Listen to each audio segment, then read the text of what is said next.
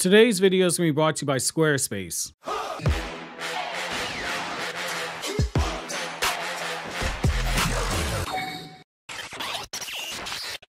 Yo, what's going on everybody? It's your boy Naruto Explain here, bringing you guys another Boruto Naruto Next Generation discussion on the fallout from Boruto Chapter 80. And today I wanted to bring to you guys a Boruto fan theory that one of my patrons brought to my attention that I thought was worth exploring over here on the channel for a broader discussion with the community, which is why we might already know how Shibai Otsutsuki, the long-awaited Otsutsuki god, might be introduced into the story properly. Now, longtime viewers of the channel know that I've been saying due to how much Samurai 8 I've seen sprinkled into Boruto, in particular once Kishimoto took over writing the manga, I've been of the belief we're going to see something similar with Boruto and Shibai to what we saw with Hachimaru in Samurai 8. However, my patron went a different direction, and it's one I find absolutely fascinating because there are multiple different narrative outcomes that this could have, and I'm curious to see how you guys react to it. So according to my patron, they're saying that if we assume that Boruto will continue to slightly mirror the events of Naruto, which is basically the Naruto manga, so that includes part 2 for those who are anime only and don't know there's not a Naruto Shippuden manga. They say assuming that the Boruto story continues to slightly mirror Naruto, what's to say there's not another Otsutsuki, a psychopathic smooth brain one who is determined to acquire the powers of Shibai, will go as far as to use the body of Shibai as a husk, similar to what we saw at the Ten Tails husk, while seeking to capture Damon, Ada, and anyone else who has power that belongs to Shibai to feed to his husk.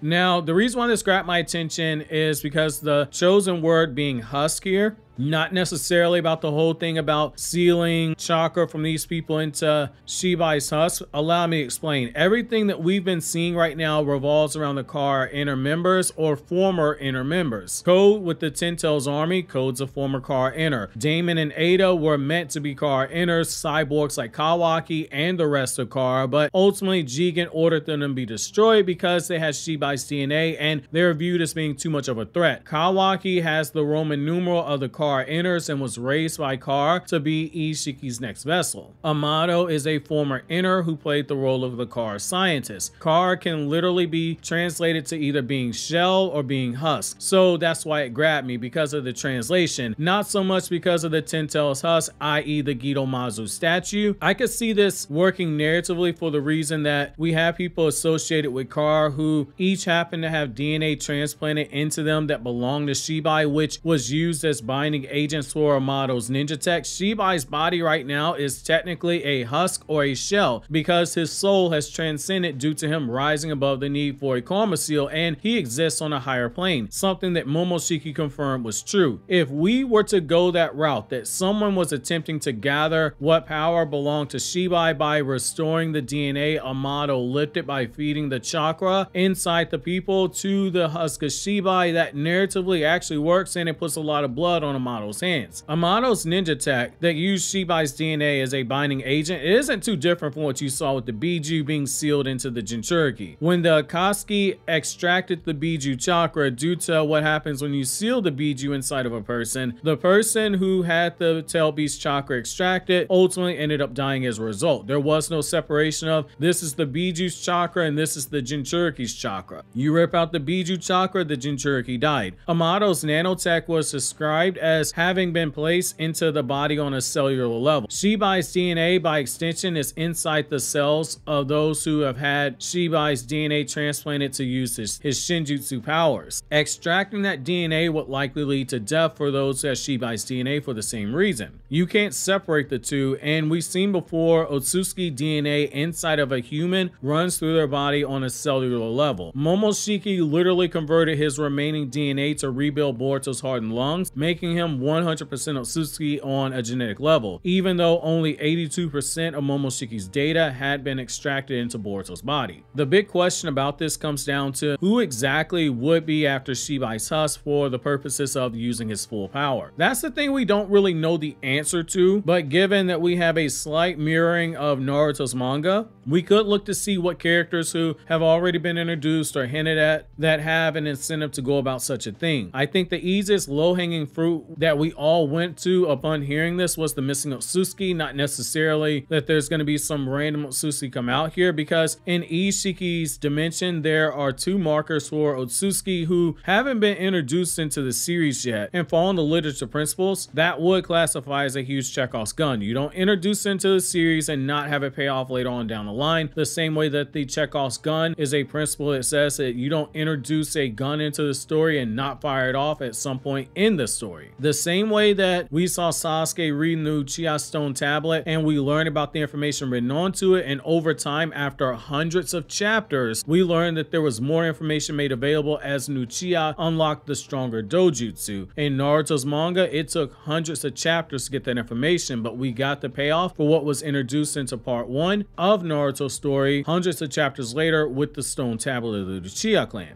I think a similar approach with the 2 markers would be something similar to C. That's the easiest storytelling approach. Those 2 missing Otsutsuki show up at some point, and like Momoshiki, they know about Shibai's Shinjutsu, and seeing that there are humans with this Shinjutsu, they would have incentive to find the body, which is somewhere that Amado had access to it in order to extract the DNA of Shibai behind Jigen's back, and was able to place it into the bodies of people like Ada and Damon. So the idea that they track down Ada and Damon and anyone else who has that DNA, extract their chakra out of their body to use the hustle themselves, that's the low-hanging fruit. But let's take it a step further though. Is using the 2 missing Otsutsuki in that manner really the best thing to do from a narrative perspective? That I'm not too sure about, especially considering they might wind up being the last of the Otsutsuki who we end up seeing in the series. So you want to make them feel impactful, the same way that Kishimoto built up the Sage of Six Paths, and then after all the build up had the Sage of Six Paths warn us that for as strong as Madara was getting in the manga, Kaguya was even more powerful than the Sage of Six Paths himself, which is an effective way to get Kaguya over right away, because we knew that the Sage of Six Paths was broken.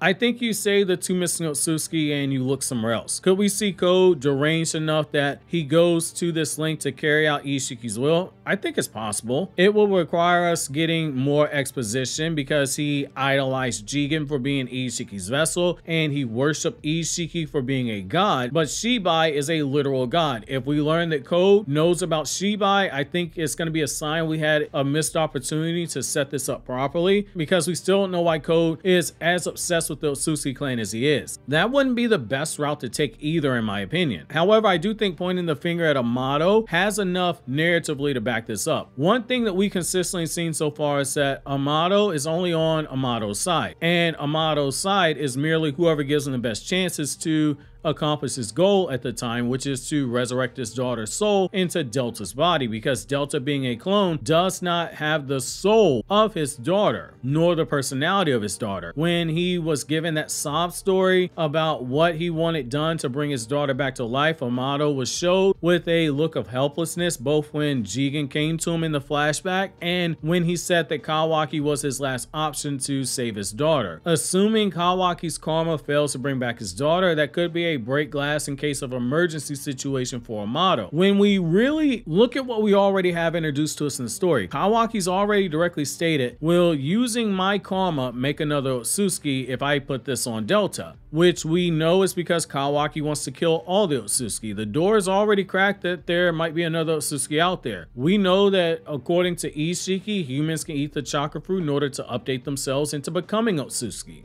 because that's exactly what he told Code to do. There is potentially more than one way to become an Otsutsuki. Would any of us be shocked if Amado, out of desperation, tries to take back Shibai's DNA through some crazy means from those who have it and seal it into Shibai's husk and use it as a method to bring back his daughter? I'm really fascinated by this because Amado's desperate. He's similar to Zetsu in that both of them weren't the physically strongest, but Zetsu ended up sneaking up on everybody by betraying Madara and having his own reasons for doing so. At the time, most of the people in the community, they didn't see Zetsu coming at all, because Madara was just a walking menace in the manga for the last 3 years. The community was distracted, and Amado feels like he was being positioned just far back enough that we don't actually pay attention to him. Even in the scene where everyone in Konoha is on Kawaki's side and Boruto's shown standing alone, where's Amado drawn? In the very back of the page, looking over at Kawaki and Sasuke. Narratively, it doesn't feel too forced either, not just because of the angle with his daughter. Boruto tackles the question of where does science fit in this world of ninjutsu? Boruto's literally fighting an Otsutsuki cyborg in Kawaki. That's the perfect blend of alien and science. It makes sense if a human scientist this desperate ends up doing something that sets up the end goal for this conflict, especially if there is something linking to his daughter. It would also tie into one of Boruto's other stories, which is